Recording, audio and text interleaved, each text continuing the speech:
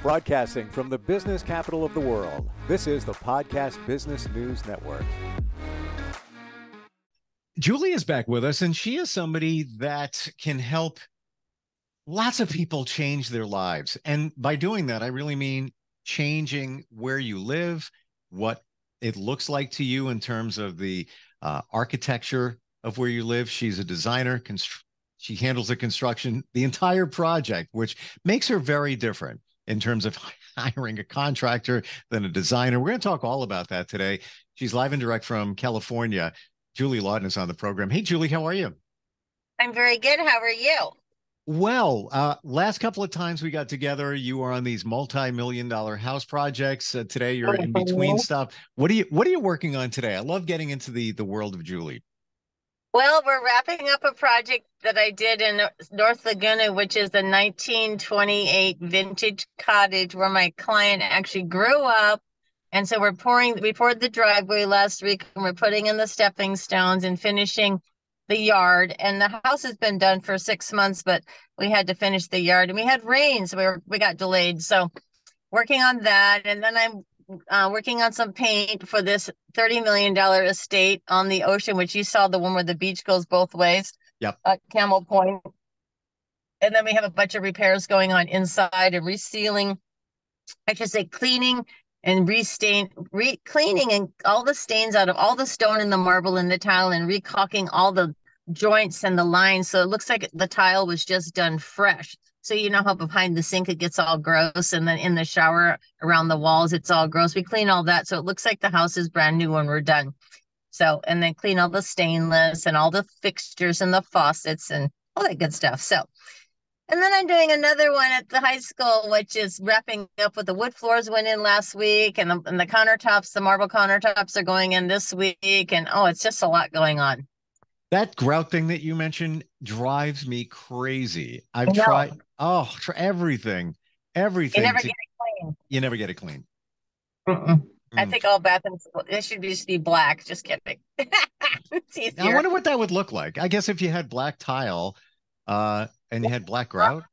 A lot of people have us do the subway tile with gray grout or almost black grout, so it's a vintage look, and then it looks kind of fun. I just had a client, he's actually Freddy Krueger, the actor, and he wanted his grout black because he actually cooks in his kitchen and he knows it's greasy. So we did white subway tile with dark gray grout. It was gorgeous, and gray countertops. Now, who is this that you just mentioned? Freddy Krueger, Freddy Krueger, the actor, Freddy Krueger, Nightmare on Elm Street. Yeah, sure. Yeah. His name is Robert Englund, but his character is Freddy Krueger. I was trying to pull the name out and you just nailed it. Okay. Wow. I'm very smart, because it's no matter what you do, it's a matter of time when your lighter colored grout, whether it's on the floor, backsplash, wherever, it's going to look nasty. It just is. Yeah. Even if you scrub it, you can't get it out. But they do make the grout that says it's stain resistant and waterproof. So they do say it's now stain resistant. They actually recently made this. So you're supposed to be able to clean it, but I just hate getting in there with the bleach and the soft scrub, because then that gets on the other stuff you're not supposed to touch with bleach. Yeah, it's a very delicate balance, and hours of, especially in a bathroom. And there are some areas that are darker. The area that's most traveled on, darker in terms of the nasty look, and then you have lighter areas, and then it just. Because your feet, your body has oil. So whatever dirt you have on you every single day, if you will go barefoot, you grind it into the floors, because every house has a light layer of dust in it from just traffic, because you're not hermetically sealed. So that little dust barrier with the wrong footprints, just bare feet, causes a nightmare. For sure. All right. Off of that and onto something else. And this is kind of the backbone of your business. You're a one-stop shop. It's design, build, service. You do it all. You do it all. Yes. Designer, architect. A lot of people look at them in the same way. The difference between the two and why you need both.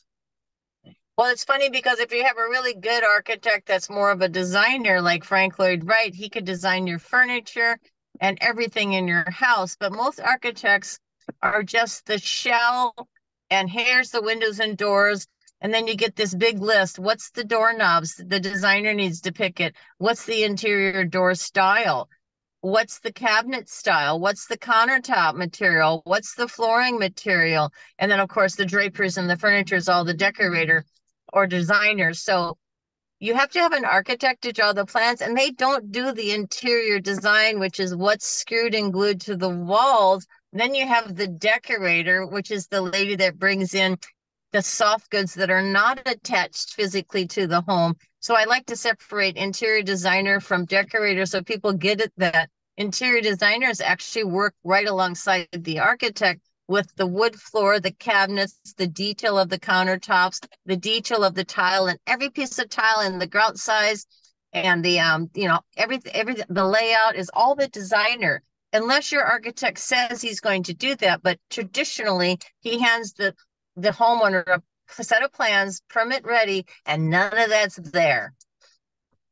Interesting, because I would put in the same category the designer, interior designer, and decorator. To me, yeah, not knowing, I would think they are the same, but I don't do the decorating. I mean, I can, but I just don't do it because my clients like either have their furniture or they just go to Restoration Hardware and it's right. all done. And then I do the blinds and whatnot, but I don't get into the soft goods as much as I used to when I did model homes and then some full scale projects. So I always separate the interior design because we actually, as interior designers, like licenses, space planning, lighting design, professional lighting design, ergonomics. What are the sizes and heights of how the human body functions in the space? That's real interior design. Decorating is sofas and pillows and rugs and drapery. And, you should know what you're doing, but licensed interior designers really is space planning and ergonomics and lighting plans and, valuing in the house the same as the architect does. So there's a whole thing about it. Well, even on the design side, if you're working with somebody, you can give them suggestions. You're not the decorator, but if somebody says, Julie, this looks all great, where we put this here and put that there. I can't decide what color to make the walls. Like, what do you think? You can give your opinion, based on your experience. It's not like Oh, yeah. you're going to clam up and say, no, I'm sorry, got to get somebody else. Nope. So what I do is I do all the paint colors, all the tile on the or wood floor and all the countertops and all the showers and all that stuff. I do everything screwed and glued to the walls so they can move their furniture in. And if they want to buy all new furniture, what I do is I can provide that service, but I usually just let them pick it because I have fun. Because everything you can order online now, right? It's all on, so it's so easy. So one client, I just went through the Restoration Hardware catalog and let her order it. And then the other ones, they just order from different places and I give them my opinion and then it's done. Mm-hmm. When you talk about paint color, what is the most unusual in your memory request or treatment done in terms of color? Anything stand out in your mind?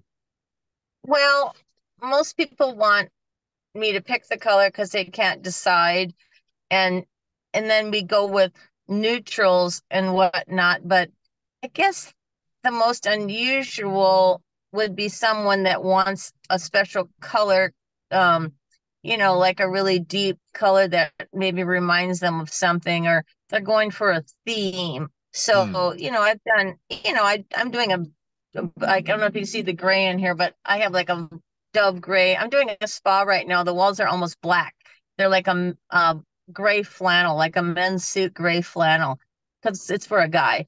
So they're just really cool, and most people wouldn't pick that color. But it's a sauna rooms, and it's supposed to be tranquil with one of those not a hot tub, but the soaking tub, the plunge tub. We're going to put the plunge tub in there. So Okay. it's all gray limestone on the floor and dark gray. So that's the most daring because it's almost black in there. It's like a Hmm. nightclub. So I would kind of was thinking that too. Could be some LED lighting going on. You said the word theme. What about themes that more unusual things? I'm just kind of curious what some people have done. Well, we have the wine rooms and the Italy and the whole heavy duty country theme. So those are a no-brainer. So what's the most unique theme I've ever done? Oh my God. a lot of the themes are historical stuff, like turn of the century, and like when Okay. I do the mosaic tiles and the gold gilded tiles. So that's more like Hearst Castle. So that's not so crazy. But when you do Hmm. gold gilded tiles, that's over the top. So I did a whole pool with gold gilded tiles around the border and then special blue tiles. So it kind of looked like Hearst Castle. But what's the craziest one? I'm trying to think if like a jungle day type thing. I'm thinking there was one in the past. I had one where I think we did like the LED stars, like the whole ceiling. It was a home theater, so we did the whole ceiling in the Nice. actual star pattern of the when it's like you were outdoors and with LED lights. So that was fun. I have the So visual, and I'm curious. Was it modeled exactly after the constellations, or just yes, random stars? Was it no, it really? was modeled. It was modeled. There was a pattern to it.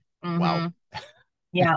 And I noticed there was a new luxury car on Instagram that has that in the ceiling inside.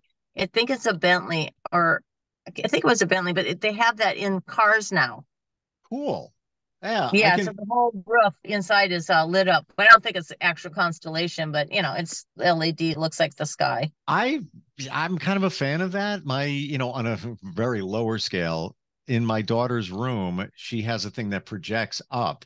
And it's more, better quality in terms of the intensity of the what it projects, but it's nice looking up there and seeing these are blue lights. You can change up the I have colors. that.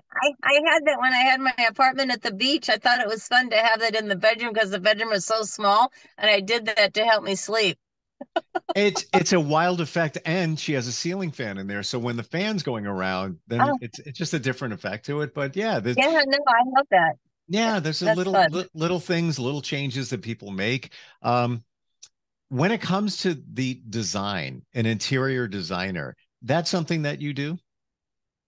Yes, I do all the interior design, and I will do people's furniture and custom furniture, but I just don't like all of that shopping because it's endless. But I do it, and I do it well. And but again, a lot of people default to restoration hardware. You can't go wrong. Yeah, it's quality. You can trust what you're getting, and variety too. How about features? I want to talk about features in different rooms. Now that we're going a little bit deeper here in terms of themes and interior, interesting features that you've included in a kitchen, even anything that comes to memory. Okay, so my favorite kitchen was right here across the street from where I'm sitting, funny enough, on a place in Corona Del Mar, and they had a walnut clad pantry with every shelf and every height customized to fit every single jar and container the woman had because she had special jars and containers for everything she stored. And then the other end of the kitchen was the wine room, the wine counter with the little drawers above for the little different coffees and teas, and then a special storage for some very expensive booze. But the little drawers, so that was cool. But the funnest part was that she had the big island with her sink on it, and the $30,000 Italian range behind it, which she named I forgot Martha or something. I can't remember, but it was funny. But the little island had sparkling water, and I thought it was so cool that we put in a machine to make your carbonated Pellegrino come out of the faucet. So that was the most fun. I didn't know they made carbonated to because you can get the carbonated bottle you buy, but I didn't know they made the faucet with the thing underneath the sink. Wow. Yeah, so Super you can go cool. make a cocktail or have carbonated, drinkable water. Very fancy, I thought, Well, you know. it almost reminds me of a beer tap. So what Yeah, that's infusing some CO2. So that's that, all it was. so it's With the probably with the with the good water, it's not just tap water. right. Wow. That's, I want that. I know it's fun. You just go get your sparkling water. And then they Right. had the hot and cold, and the Insta hot and the cold was there. So it was like full service sink. How unique. Mhm. This is just a random question, but garbage disposals, are they still installed now? The garbage disposal in the sink is good. We never do the trash compactors anymore. Okay. Those things that squeeze the trash. I only had one lady, she was about my age, so she's older, that still liked that because it compacted her trash for I guess they're trash cans. It made less trash than the trash can. It makes sense, right? But I don't install them because I think they stink. You Point. can't get around it. I haven't installed one for 30 years. How's that? Not a new Wow. one. Wow. I had a client that had one and wanted one, but no new ones. Mm-mm. Interesting. Everybody wants to recycle. They all want to recycle. Well, that's good. I mean, at least they're being mindful of that. Okay. Yeah. Um, Oh, it's really good. Yeah. All separated. I have a trash compactor and it's called a bottle. I just take it and I push everything down with the bottle. Yeah, there you go. Yeah, It's easy. I just step on mine. And then there's that. Yeah. It's the only thing is I have to replace the bag very quick because if I leave the room to bring the garbage outside, my cats just start looking around like, what do you got in there? Nothing for you. Yeah. Oh, yeah, you have to, get rid of it. Yeah. That's funny. So what projects you have coming up? Kind of curious. Okay, so I have a really fun project with a client who's her and her husband live in Milan, Italy, and they also have a summer home in France. So we're going to do the remodel of their Laguna Beach house in November because they spend the summer here, August and September here, because Italy's dead or whatever, I guess. So they're going to go back and we're going to remodel the house they bought. I think they bought the house 20 some years ago, so it needs new windows, new doors, new kitchen, and new bathroom. So that's a full scale typical remodel. And then I got this other little one on Temple Hills, which is they have this cute little mid-century house. It's 1 story with a little old garage on the first story, and then it's on the hill. So then the second story is 1 story of the house, and they're on a hill. So I'm going to take the garage that's sitting on the street level and add the second story so they can walk into the house from the second story. And then the second story will be an ADU. So they have multifunctional ADU office on top of the garage. They can walk across into the house and then they can connect the upstairs patios all the way across and make it fabulous. And it's Wow. ocean view. Wow. Mhm. That's a fun one. You're great when you describe because I see the visual of it and what that's Isn't going to it be fun? like adding that second story on top of there. Yeah, Ha- that's like, yeah, boom. And it all becomes one big house. Boom. Wow. How about permits on something like that? Is that a little bit of a Oh, challenge? it's a challenge because it's Laguna Beach. So number one, the caissons and the structure will take forever to get permitted. And number two, we're adding a second story in Laguna Beach, which technically blocks view. And Laguna has view preservance. So your neighbors can complain if you block their ocean view. It's the only city that has that. Newport doesn't have it. So you've got to go through the design review board hearing and make sure you're not blocking someone's precious view because everybody's view counts. So it's really tricky. So it's like a year and a half long process to get permitted. Wow. So yeah. I And would imagine and that they have to yeah, send out letters because I've gotten letters yes. before. Uh, Even if somebody's going to move their shed, so you Yeah. get Oh get a yeah. letter. Hmm. 300 square foot radius. And Wow. then I have another one that's kind of in the village off of Bluebird Canyon, and they have a house with these really steep roofs. So they only have a 1 story ranch with a really steep roof. So they have some stuff up there which is not permitted, like a little apartment and a little walkway. So I'm going to turn that into an ADU and an office. And then they have their neighbor on the ocean side about to block their view with a two-story home. So they're going to add a second story so they can see over that house because it's a little lower on the hill. That's great, actually. Yeah, Oh, yeah. yeah, because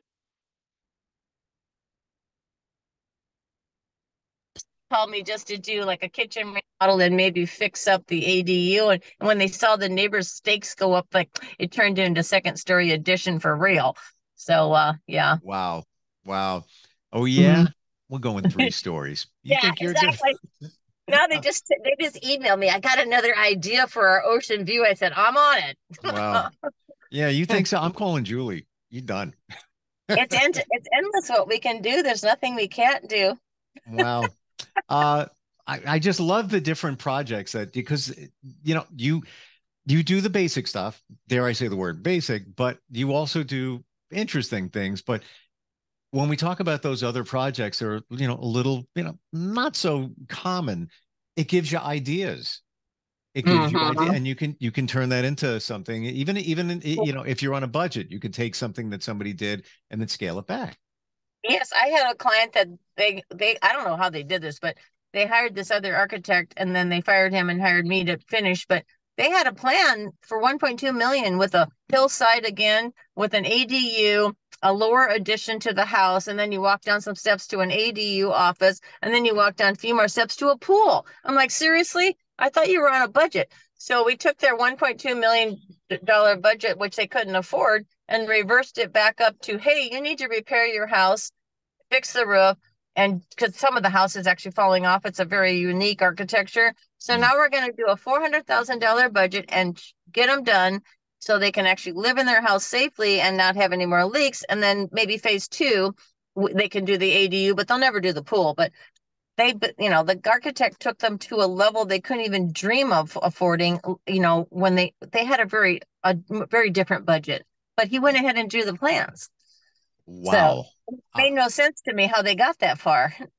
Especially when their house is falling apart. Hello. It was falling apart. This house is like a soccer ball with wood sticks holding it together. It's that kind of shape. And there's the rotted beams because it was built in 73 and never touched since then. And it's just solid wood with no metal or protecting it. So yeah, we're going to replace a bunch of beams and get them straightened out, and it'll be fun. So when it comes down to the architecture, the design there, you take care of that in-house. And does it cost more if you go to a one-stop shop as opposed to hiring a separate architect? No, that's the key. It costs less because we charge less and it goes faster. I don't have to talk to bug the architect for the plans or bug the designer for the materials. I do it all. And then I have my engineers on my team. I pay them and I manage them. So I don't have to wait for some guy that doesn't care who I am because he's got 20 other projects. My engineers count on my business for the last 30 years and the next 20 years. They count on it. So they treat me right and put me ahead of the line. So I don't have to wait for anybody. Now, if you don't hire me, and there's no other companies like me, well, okay, there's other one-stop companies, but you deal with 5 people. But if you don't hire me, you deal with 10 people. You have to hire an architect, an interior designer, decorator, a structural engineer, a civil engineer, a soils engineer, a Title 24, a survey guy, and then you have to hire the contractor, and then you might need, let's say, a pool guy, or, if you have a landscape guy, a landscape architect. So there's 10 people to get a project done if you don't hire a one-stop shop. It's insane. Oh, and nowadays it's so impersonal. Just about everything we deal with is impersonal. Online, customer service, it's automated, AI. That's why I would gravitate to hiring you, because you care. You care about the project. I care too much. And I was telling my staff I'm too nice. I mean, my God, I've been giving discounts this year and it's killing me. I give people a break because, it's overwhelming and I can do things quicker, faster, and more efficient. And if I'm actually physically me running the job, I just need my staff to be paid. I don't need to make a fortune. I just need to keep my company afloat. I'm not in it for the money or, I'm in it to make it work. Because we have to be competitive too, but I want it to be a pleasurable experience and have fun and not be all stressed out because they don't know how it all works. And there's 1,000 components to a remodel and they're never going to understand it all. We just need to make them happy and get it done on budget and on time. And stress does not bother me. I'm like a freaking Tasmanian. My sister calls me a Tasmanian devil, but she also calls me a steamroller. Yeah, or a steamroller because I just keep moving. So if you're not on the bullet train, you missed it. Well, what? You know what, Julie? I think you thrive on that. You thrive on even, and we all need a little bit of stress in our life. Otherwise, it would be a flat line. Nothing, I think that the fear that people have, you can becomes fuel, but stress of wanting to, keep that steamroller going, that stress of that competitiveness is what keeps me going all day. I listen to a little Metallica and Pantera on the way to work, and I'm ready. That's awesome. So, last question: When are we getting the HGTV show? When you need one, you deserve one. You know how many people have asked me to do a TV show, but I do have a producer, a friend of mine, Ron, and he lives out by you in Pennsylvania, and he's doing the show. What's her name? Hillary, that realtor with the English accent. She's on. I got you. Had a new season. She used to be on Don't Tell Me, Love It or List It. That one. The guy. He's working on that show, and he says he has a pitch for me. And we're always, because I did 4 HGTV shows with Maureen McCormick. and the Brady Bunch gal, Marsha. And, I'm ready if someone wants to do it, but I am doing, a bunch of YouTube videos, and I'm getting out there. So we'll see, but it's it would be fun. It would be fun. You are unique and have such a fresh approach to everything. And you don't see that. And I watch a lot of HGTV. Thank you. You don't see it. I'm telling you, none of the other ladies get out there and actually get in the dirt and do it and actually run the job. They got other guys doing it.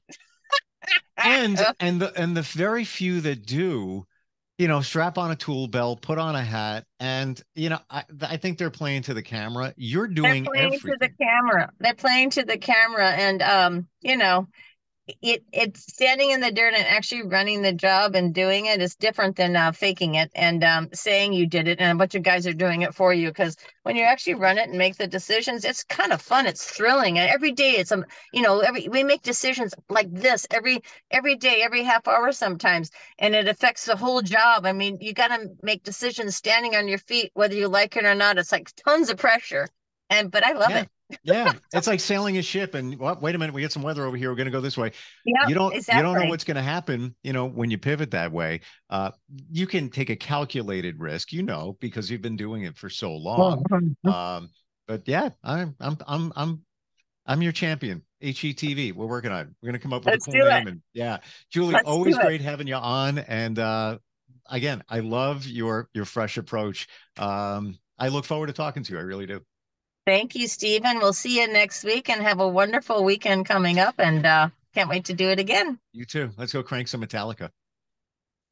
Are you looking for even more of the podcasts and hosts that you love? The Podcast Business News Network is proud to announce that you now have even more ways to listen live. Check out the MyTuner Radio, online radio box, and Simple Radio apps on iOS and Android, or find us online. Search for Business News Network on mytuner-radio.com, or search Podcast Business News Network on streama.com and onlineradiobox.com/US. Take your podcast on the go and don't miss a minute of the action.